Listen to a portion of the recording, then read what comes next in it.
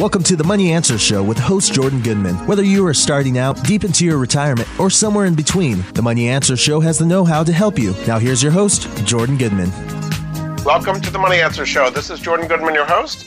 My guest this hour is Adam Fortuna. He is a blogger and writer at the website Minify, which is designed to help millennials invest to reach financial independence much sooner than they ever thought possible. Welcome to the Money Answer Show, Adam. Thanks for having me on. Just tell us your background a little bit and how you got to where you are today. Yeah, so I don't have a financial background myself. During my career, I was a software developer and a product manager. But when I was about 23 years old, I had just graduated college. About 3 months after that, my mom passed away and left me about $100,000. And at that point, I was like, what the hell do I do with this? I had never really learned anything about investing in school other than like maybe a little bit about like how the stock market works in general, but not really how to grow wealth. And so that kind of opened up this can of worms for me early on of learning everything I could about how to invest responsibly and grow that and turn that windfall into something that could set me up better for later than if I had just left it in a savings account. Okay, so you're part of the so-called FIRE movement, is that correct? Which is the Financial Independent Retire Early movement. Is that fair to say? Yeah, I'd say that's fair to say. I just about a little over a year ago, I left my job to hopefully retire early. I have a feeling we're going to get into some of that hopefully on this show today. Yes. But yeah, that's the idea, the financial independence side, having enough money to potentially be set for the rest of your life.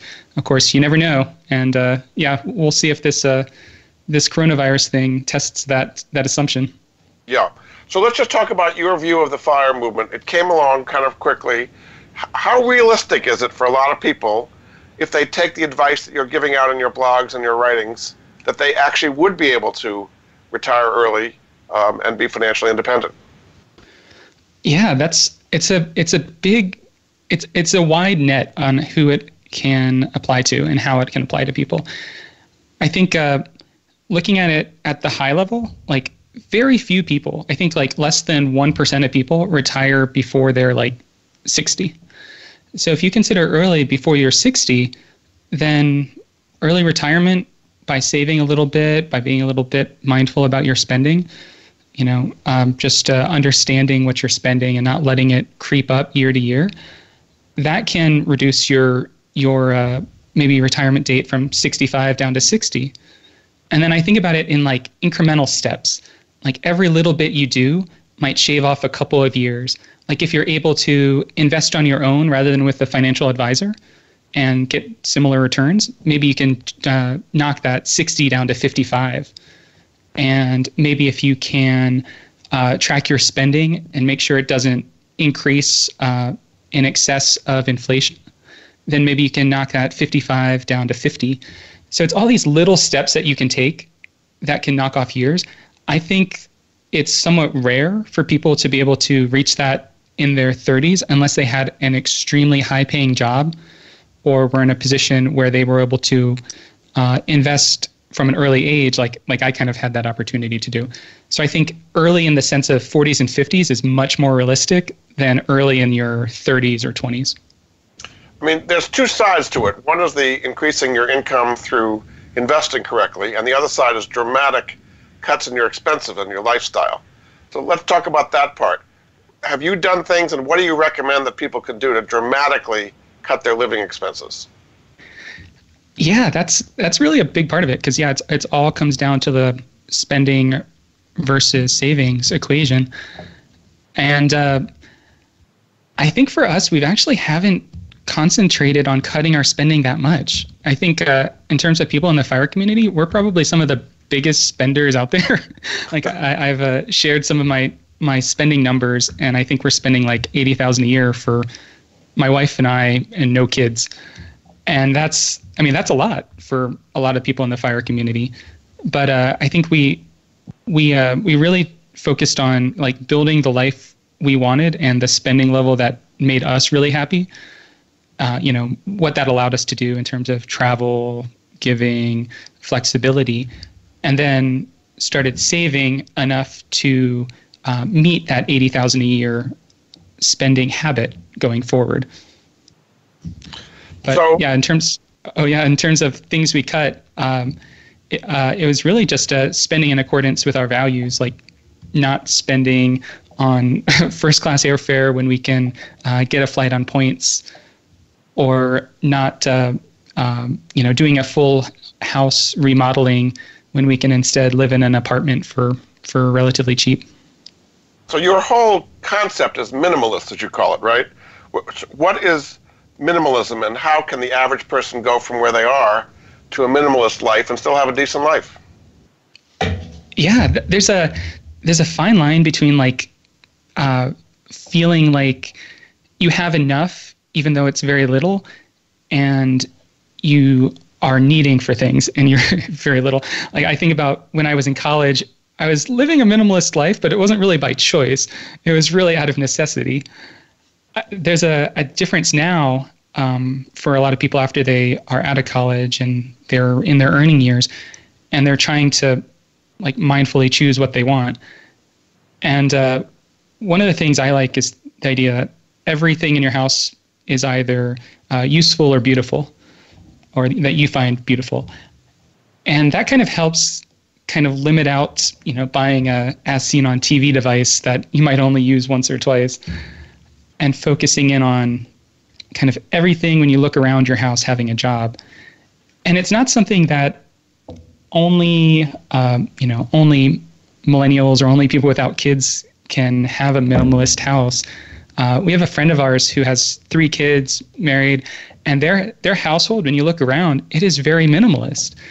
I mean, there's a ton of toys for the kids, of course, but aside from that, everything has a use, and so it can happen at kind of any household level. Yeah. So the whole FIRE movement started in the middle of a massive bull market where you could make great returns in the stock market. Let's talk about the current situation where you've had a bear market now, market where the stocks are falling sharply because of the whole what's going on with the coronavirus. How is the bear market going to affect the FIRE movement? Yeah, I think that'll remain to be seen in the next couple of years. But one of the ways that the FIRE community is kind of segmented is into kind of 3 camps of how much you need to save. There's kind of like the lean FIRE group, which is like save 25x your yearly spending and retire on that. It's very bare bones. There's very little room for flexibility if something like this happens. And I think those are the people that are probably going to struggle the most in this situation if they can't either lower their expenses, or if they didn't already have, let's say, 3 years of expenses already in cash for them to use. Because right now, if you're in a position where you had 25 times your spending and then the market goes down, let's say 40%, now you have, let's say, 16x of your spending, and you're strawing out money to just live every month, you might find yourself in a dangerous position in a year or two. But if you have 25 to 30x and you have 3 years in cash, then you have, let's say, 3 years for the market to recover a little bit before you start taking any money out of the stock market. And that situation is kind of where our household's at right now, where we, after we retired, we set aside about 3 years in cash, and we're using that. So a lot of it we won't know until 3 years from now whether or not the market's able to recover from this bear market and this crash that we're going through right now. Is there a third group of FIRE people, or just those 2 groups? Yeah, the third group would usually be called fat FIRE. It's this idea that you're retiring with maybe in excess of 33 times your spending. It could be 35 or 100 times your spending. And those people, I have a feeling they're going to be fine. It just doesn't seem very realistic for most people to even do 10 times their spending, never mind 35 times their spending. Yeah, it's something that takes many, many years, a good wind at your back through a a healthy stock market, and yeah, just constantly throwing your money into the stock market and hoping it goes up. I think for people who are maybe just getting into FIRE in the last 3 years, basically, because right now the stock market's basically down to where it was at the beginning of, I think, 2017, like 4 years ago. Right. And so anyone who's gotten in the market since then into this FIRE movement is probably seeing their expenses or their investments below what they paid for them. Right. And yeah, they're going to, potentially have longer before they can make it to that 25x point. One of the points you like to make is you should not try to time the market. So is that true even in a dramatic case like this, where in a month you've gone from the all-time record highs to 35, 40% down? You say you should keep your plan going anyway, even though you've had such a dramatic change. Yeah, I think that still makes sense, not to try to time the market. I know I wasn't able to predict when the market would be at its peak. And likewise, I can't predict when the market's going to be at its trough either. And so if I were, working at a job right now and getting a steady paycheck, I would just be stuffing more and more money as I earned it into the stock market, not trying to time the moment where it gets to the bottom. Instead, I would just put in money every 2 weeks. And some of that money would probably go down and then eventually hit the bottom and then eventually start going back up. If I think that would change if I had like a huge windfall right now, like for someone that, let's say, just inherited a ton of money today, I would probably choose something like dollar cost averaging it in over the next year, because there's just so much uncertainty right now that trying to put it all in at one moment would be a little bit daunting. Yeah. But you're basically saying not to get thrown by the temporary ups or downs and keep investing the same amount no matter what's going on in the market. Is that right? Yeah, exactly. Just riding it out. But it's difficult to do that emotionally. It might be logical, but talk about the emotions of doing that in a case like we have today. Yeah, putting your money in right now, especially over the next couple months, I would find emotionally very scary. I think what helps me sleep at night is trying to get to a point where my asset allocation is kind of driving my emotional security. So you're investing up until your risk tolerance.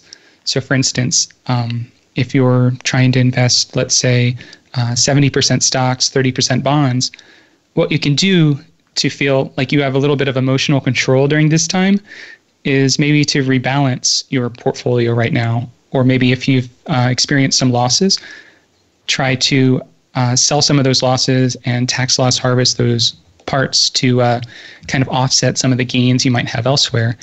So there's some things you can do to feel like you have a little bit of control emotionally, even if the market is really still in control. Yeah, very good. We're going to take another break. This is Jordan Goodman of the Money Answer Show. My guest this hour is Adam Fortuna. He is a blogger and writer at the website Minify. You can find out more at minify.com. We'll be back after this. You've been listening to the Money Answer Show with Jordan Goodman. If you have a question for Jordan or his guest, please call us now at 866-472-5790. That's 866-472-5790. Now back to Jordan. Welcome back to the Money Answer Show. This is Jordan Goodman, your host. My guest this hour is Adam Fortuna. He is a blogger and writer at the website minify.com. His goal is to help millennials invest to reach financial independence much sooner than they ever thought possible. Welcome back to the show, Adam.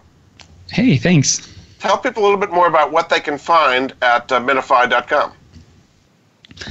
Yeah, so I started Minify when I was still working as kind of a journal to help me kind of help write about and keep myself accountable as I was saving for retirement. And kind of as I was writing about it, I was kind of focusing on this intersection between minimalism, mindfulness, and early retirement. I kind of felt like they all kind of fit together in terms of like focusing on a goal and kind of slowly working towards it. And kind of over time, one thing that became really clear, both in writing on it and talking to people in my lives, in my life was this idea that like basic investing, like a low fee index fund, diversified investing, is still something that I think most people maybe are a little daunted by and haven't known exactly how to get into it. Or maybe they're doing it a little bit in their 401k, but they haven't really put the time into learning how it works. So maybe they're only just picking the stock that had the biggest return during the last year.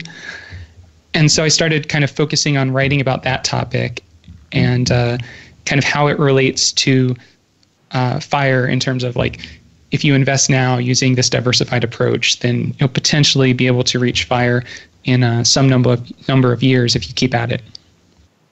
So do you only recommend mutual funds and ETFs, index funds, or do you recommend actively traded mutual funds or individual stocks? What tools should people use to achieve what you're talking about? There's a lot of ways there, that's for sure. I don't think there's any one way that is like the way. People can do it with robo-advisors, they can do it with financial advisors, but it's going to be harder to do it with a financial advisor that's charging a 1% fee if you're able to get that same return using just like VTSAX, like a Vanguard total stock market fund. So kind of a lot of what I focus on is this idea of like minimal investing. It's like the minimal things you need to know to learn how to invest long term. And I kind of usually break it down into like 4 key areas. Understanding compound interest, which is something that I think most people kind of have gotten by now. The effect of diversification between like U.S. funds, international funds, and bonds. The third one is tax management. So, how much tax you're going to pay on your investments, whether that's capital gains, maybe ordinary income taxes as you withdraw from a retirement account. And then lastly is fees. That includes anything from financial advisor fees to like expense ratios on actively managed funds or passive funds to like front loads or purchase and redemption fees. And kind of after you have an understanding of those 4 concepts, you're really armed with the knowledge you need to really start investing on your own. And that's a good way to start finding out how to, if you are working with an advisor, maybe try like just managing your smallest investment account on your own for a little bit and see how that goes, both from a money standpoint, but also from like a mindset standpoint. Like, how do you feel managing this, maybe your smallest investment account? Are you scared to do it? And that was one of the ways I started. And after managing that for a couple of years, I had kind of grown my confidence to the point where I was able to invest everywhere without a financial advisor. So that's one of the routes that I really recommend people to take. So you're not saying people should necessarily just drop their financial advisors and go all to no-load index funds, but it's be a gradual process to gain confidence before they do it. Exactly. There's a lot of risk there if you just drop it and do it on your own, because you don't know how you're going to respond when, let's say, something like the market drops by 30% in 2 weeks. You might instantly sell. I know I was actually investing with a financial advisor during the Great Recession in 2008. And when this all happened back then, I was like, should I be selling this? And my financial advisor was talking me off a cliff, like, no, this happens every once in a while. You should just stick with it. We're going to rebalance, make sure you're matching your risk tolerance and ride it out. And it ended up being really great advice that at the time I probably wouldn't have done myself. So I think it's a matter of working up to the point where you have that confidence to make those decisions on your own without someone there telling you, no, don't do that. So if you were an advisor today to somebody following your advice, and they've been doing exactly what you say, put money into broad index funds, and the market's down 30 to 40%, what is your advice today with what's happening in the market now? For one thing, it'll depend on what the person needs short term. Like if they need money just to live, to pay bills, just to survive, then you really don't have much of a choice. If you kind of have to take some funds out. But if you're investing for retirement and this money's years and years away, I would say this is a good time to rebalance your portfolio, make sure it's in line with your risk tolerance, make sure that you're diversified so that when the market does hopefully start going back up, you're taking advantage of those gains. A lot of people that were investing back in 2008, 2009 kind of left some money on the sidelines because they wanted to put their money back in at the most opportune time. And then they missed years of growth. And then at that point, it was too late and they kept holding it in cash. So a number of people ended up holding their money in cash for 5 years because they kept waiting for the next market drop. So there's a risk there by having your money out of the market that you miss the upsides later on. What is your outlook for how this whole coronavirus is going to play out, both on the economy and on the market? Some people talk about a V shape. Some people talk about a U. Some people talk about an L. It's going to stay down for a while. A lot of businesses will go out of business. What is your prediction as to how this is all going to play out in the next few months? Yeah, I've been thinking a lot about that myself. And I know I'm just one more of the many, many guesses on this. I have a feeling as soon as there's a vaccine announced for the coronavirus, we're going to see we're probably going to see some fast progress up and then some slow progress after that. And I have a feeling until then, we're going to be going down for quite a bit. I mean, right now, we haven't really heard March's unemployment numbers. We haven't heard like the earnings calls from a lot of public companies that are probably going to start both cutting their guesses for the last quarter, or cutting their numbers for the last quarter, but then also cutting their guesses for future earnings. And so all of that bad news on the economic side, I have a feeling it's just going to lower stocks even more over the next couple months. And then as soon as hopefully the vaccine is out there, then it'll probably start to rise. It's just a matter of when that happens. And so you think it'll be a very sharp snapback from a low level?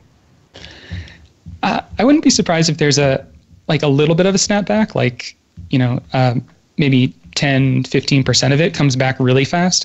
But I'd be surprised if it doesn't take another 2 years for the rest of it to recover.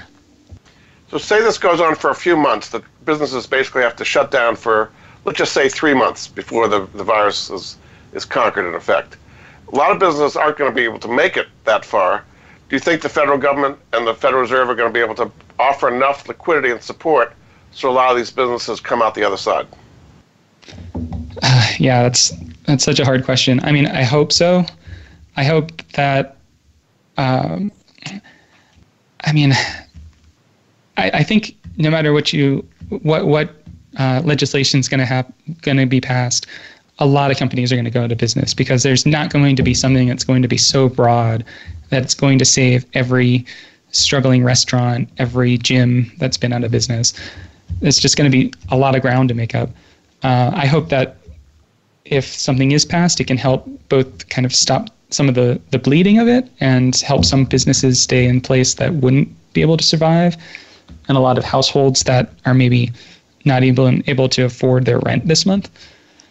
But yeah, I mean, the government's been so slow to act. I'm optimistic and hopeful, but it's going to be hard. So what will the economy, so just take what you just said and take it the next step. What would the economy look like, say in a year from now, if a lot of those businesses, both large, medium, and small, don't make it through?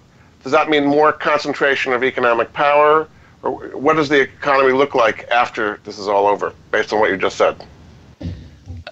I think in a way it's going to look a lot like the 2009 situation, where there were a lot of companies that were going out of business, and then the people that were still, so a lot of people lost their jobs, and so that meant that the job market was kind of oversaturated with these very talented, skilled people. And a lot of the times that meant people that were just graduating college competing with people who had 25 years experience.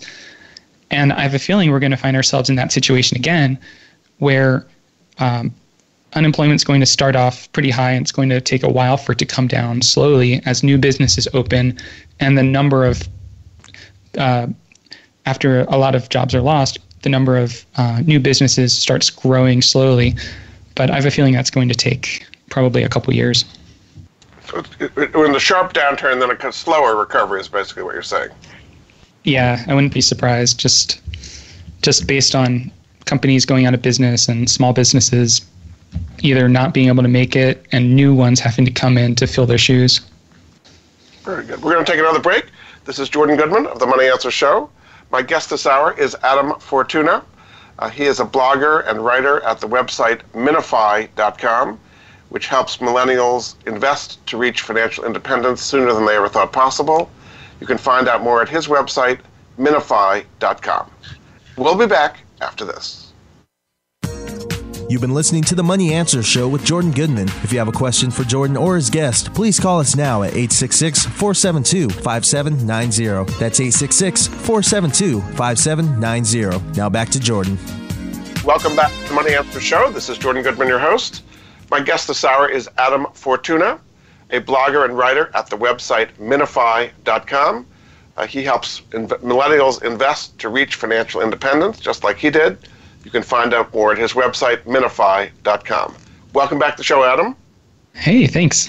So you have some specific programs I just want to talk about. The first one's called the Interactive Guide to Early Retirement and Financial Independence. What can they learn from that one, and how can they get it? Yeah, so Interactive Guide to FIRE was something I put together. It was kind of based on this idea that just reading an article isn't as interesting as an interactive article where you're actually putting in your own numbers and the article changes based on those numbers. So the graphs change, even the sentences change with placeholders based on your calculations.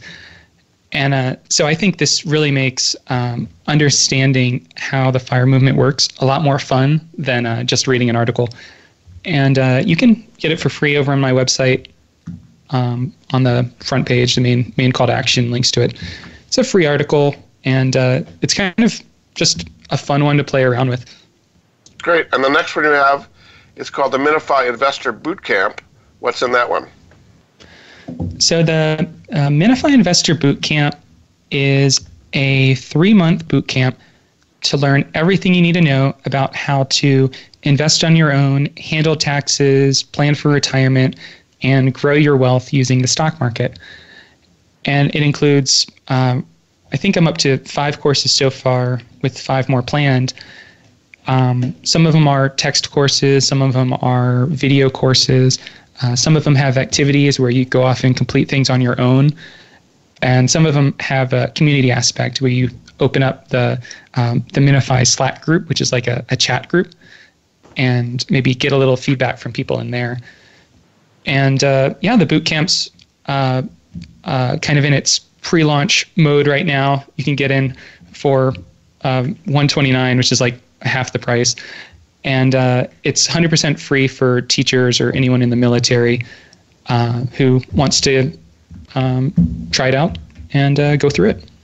So is there a whole Minify community that people can plug into, and how does that work? It's small right now. Minify is not exactly a business. It's really just an expensive hobby. It just loses me money every month. But I'm having a lot of fun just helping people learn the basics of investing. And so for anyone who wants to join, they can jump on the Minify Slack group, or feel free to email me with any questions if they're in the boot camp as well.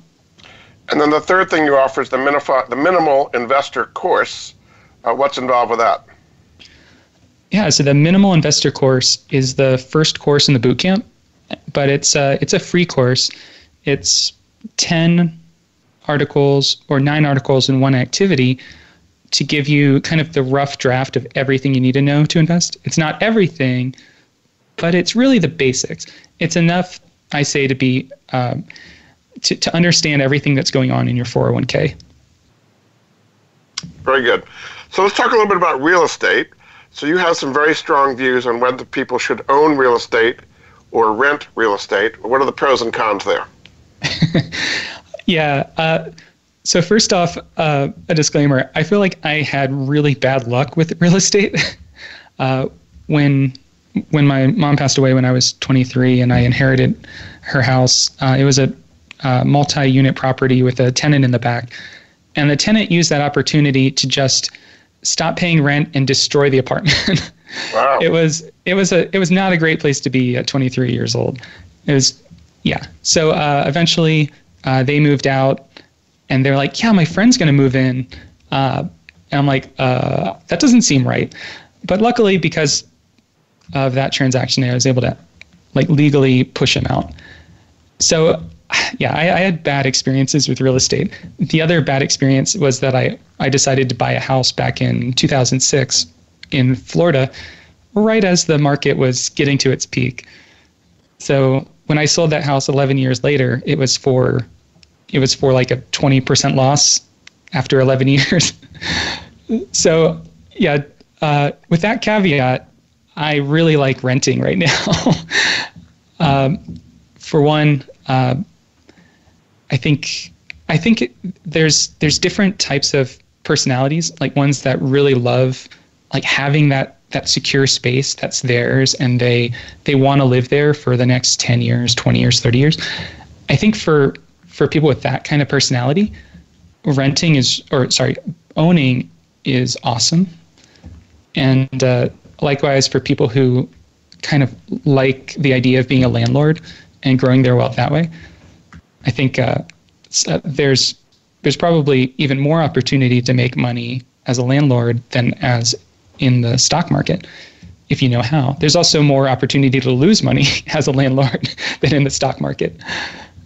So it really depends on how much time you want to spend on it. And for me, I wanted to spend as little time as possible worrying about my roof and mowing my lawn. So now I am very happily enjoying apartment life where if something goes wrong, we just put in a ticket to the office downstairs and someone comes in and fixes it for free.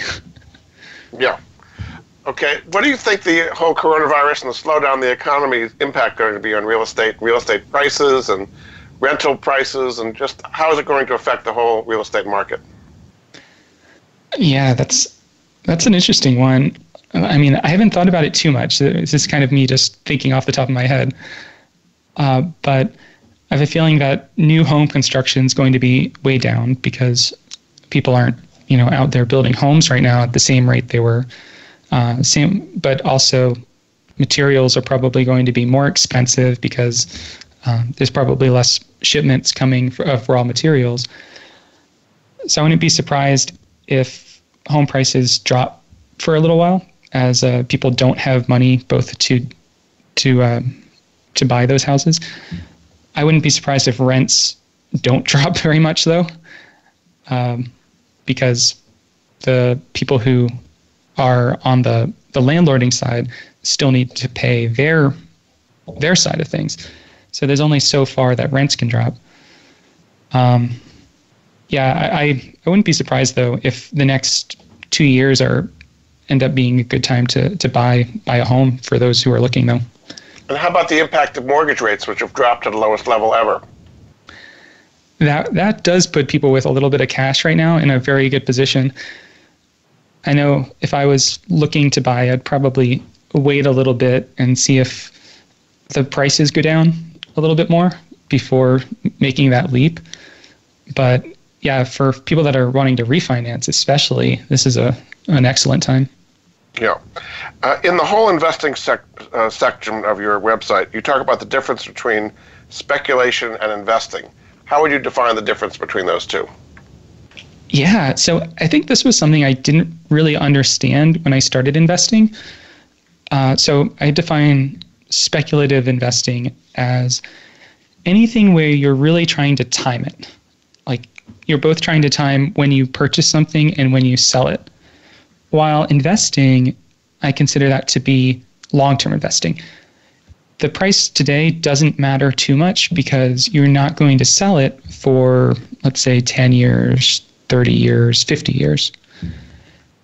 And so for most people that want to retire, most of their money should be in those long-term investments and not the speculative investments.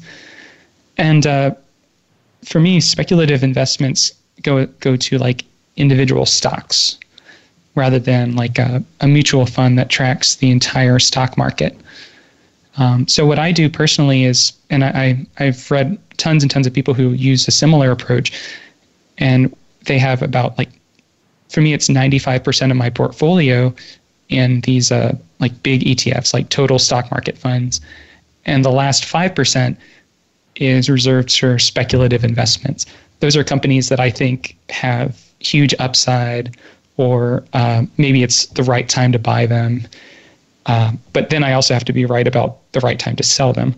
So it's a lot of work for that little 5% of my portfolio that's speculative, but it's both kind of fun and it's an opportunity to potentially make a little bit more money than I would using the like total stock market fund.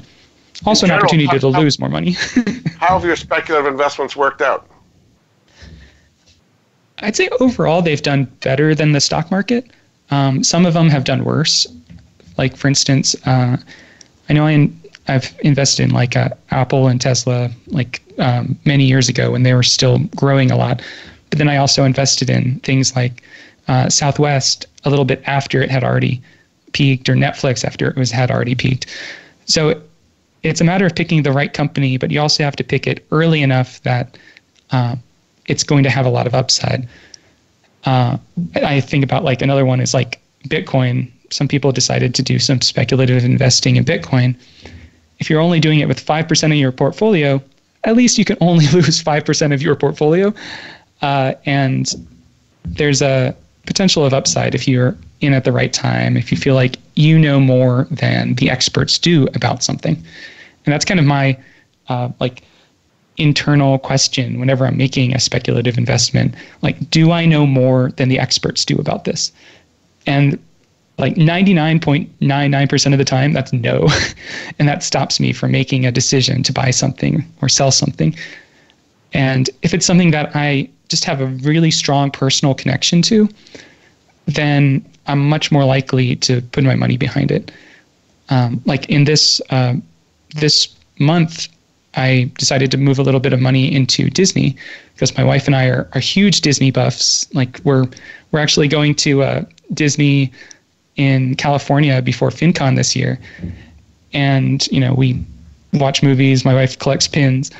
So putting a little bit of money into that, especially after it had dropped like 50% over the last month, that was kind of an obvious one for us.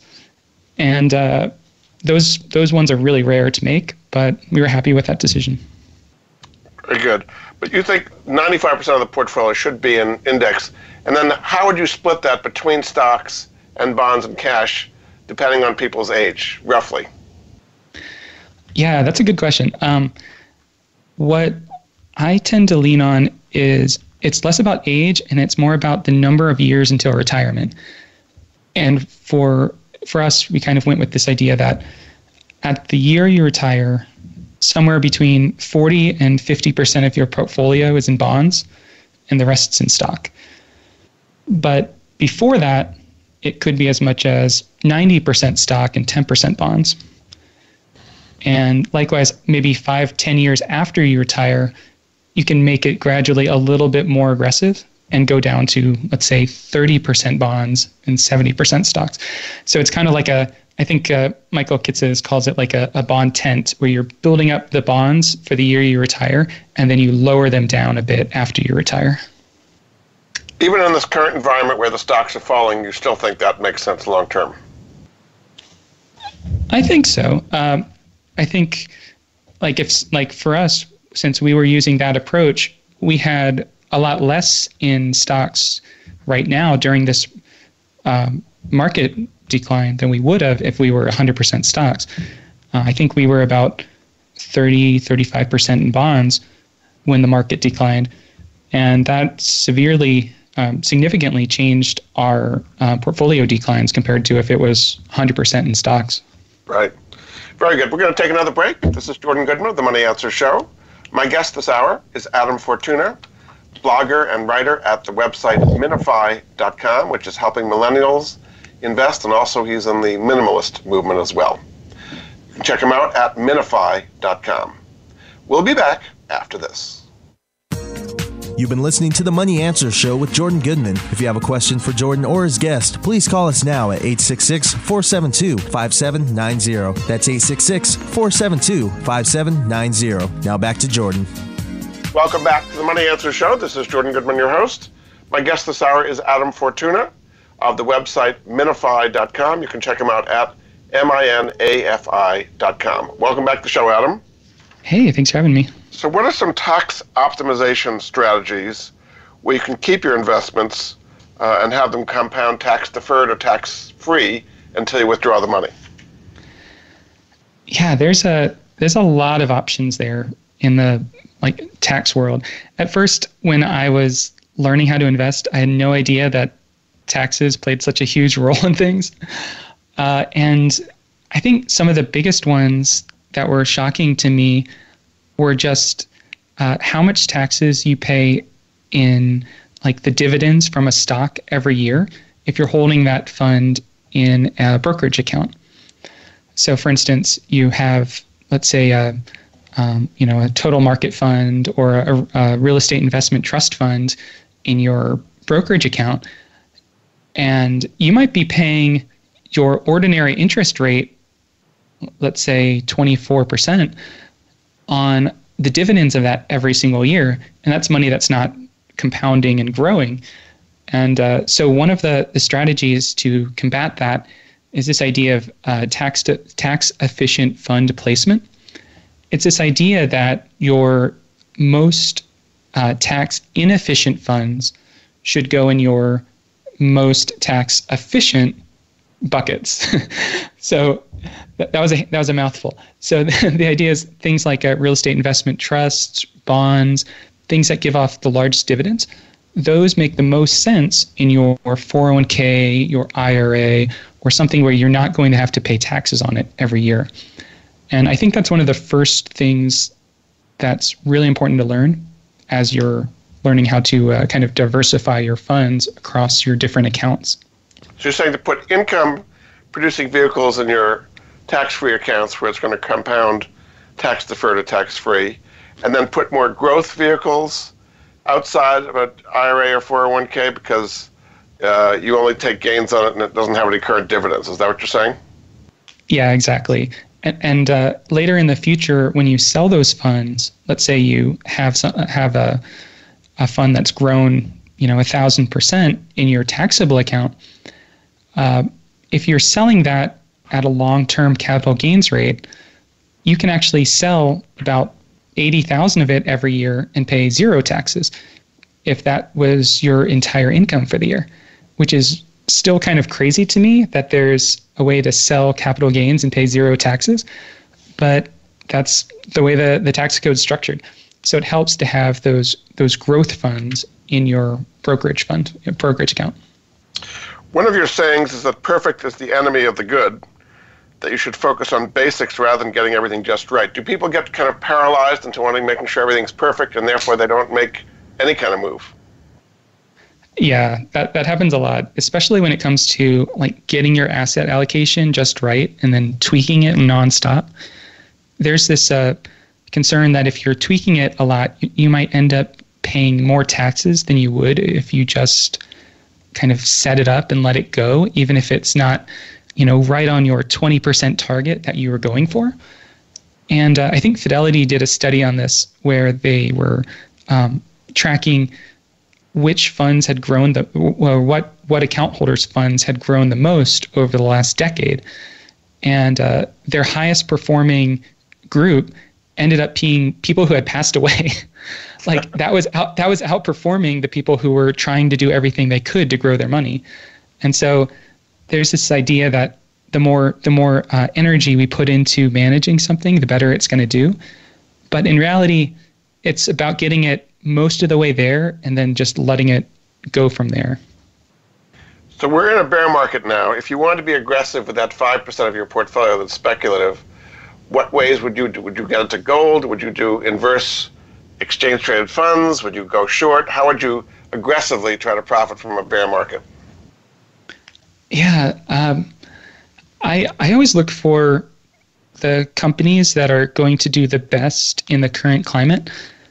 And I think those are a lot of companies that cater towards people being at home.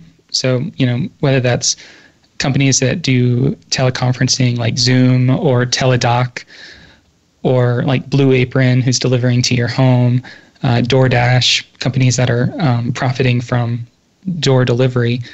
Obviously, things like healthcare. Then there's the other side of it, kind of like you mentioned, inverse ETFs. Those are ETFs that go up when the stock market goes down. I tend to think those are okay, but at some point the stock market's going to start going back up, and then those are going to drop. So I would look for those companies that are filling a niche of providing a service right now that is much needed, and a lot of people are jumping behind. How about the global markets? Will the global mutual funds do better or worse in this kind of environment now? Yeah, I wouldn't be surprised if some of them do better, actually. I think Meb Favor has this analysis of like the price earnings for different sectors of the economy, from like the US to international to emerging markets. And a lot of the emerging markets companies are probably some of the most attractive from a value for what they're providing standpoint right now. I think, globally everyone's going to be hurt by this in different ways. But I think if someone falls, if a country's economy falls 10% versus one that falls a lot more than that, there's a lot more room for recovery after the fact, once like vaccines are in place and people can start going out and opening new businesses and hiring new people. So you have a bit of a contrarian bent in you as well, that you want to buy things that are high quality but down more than others to be ready for the rebound. I think part of that's coming down to rebalancing. And as you're rebalancing, the things you're going to be buying are the things that have dropped the most. So I know for us that involves selling some bonds and buying some emerging markets and some internationals, because those have declined the most. But that kind of gets us back to where we were before, but hopefully able to benefit from the recovery from it as well. In the roughly 2 minutes we have left, why don't you kind of sum up how you think people can do well in this environment, running the kind of minimalist lifestyle that you've been talking about? Yeah. So right now, I don't know about you, but I'm getting like overloaded by the news. I think one of the biggest things you can do is like a step back, spend time with loved ones, play some board games in the house, just, take a break from news and find a way to like enjoy life a little bit, even if you're just cooped up at home. And then once you've done that, start taking a look at your finances when you're ready. You don't have to do it today, but at some point, and figure out maybe how you can get your asset allocation in a way that kind of sets you up to benefit from what will hopefully be a recovery at some point. And it doesn't need to be investing in a bunch of different things. It could just mean selecting, 3 funds, maybe a U.S. international and a bond fund, and kind of just setting your money in there and letting it grow from there over the next decade, which hopefully ends up being as profitable as the last decade and not something like Japan in the 90s. But I, for one, believe that investing in something like VTSAX is investing in the growth of the country as a whole and just growth of the world. So that's where I put my money. Very good. We've got some very calming advice in a very volatile time from Adam Fortuna. He is the blogger and writer at minify.com, which is a website to help millennials invest to reach financial independence sooner than they ever thought possible, and that certainly is comforting to hear in these very volatile days. So thanks very much for being a great guest on the Money Answer Show, Adam. Thanks so much, Jordan. Thanks, and we'll be back next week with another edition of the Money Answer Show. Goodbye for now. Thank you for joining Jordan Goodman and the Money Answer Show. If you have a question for Jordan, please visit his website at www.moneyanswers.com. And be sure to tune in every Monday at 12 p.m. Pacific Standard Time right here on Voice America Business. See you next week.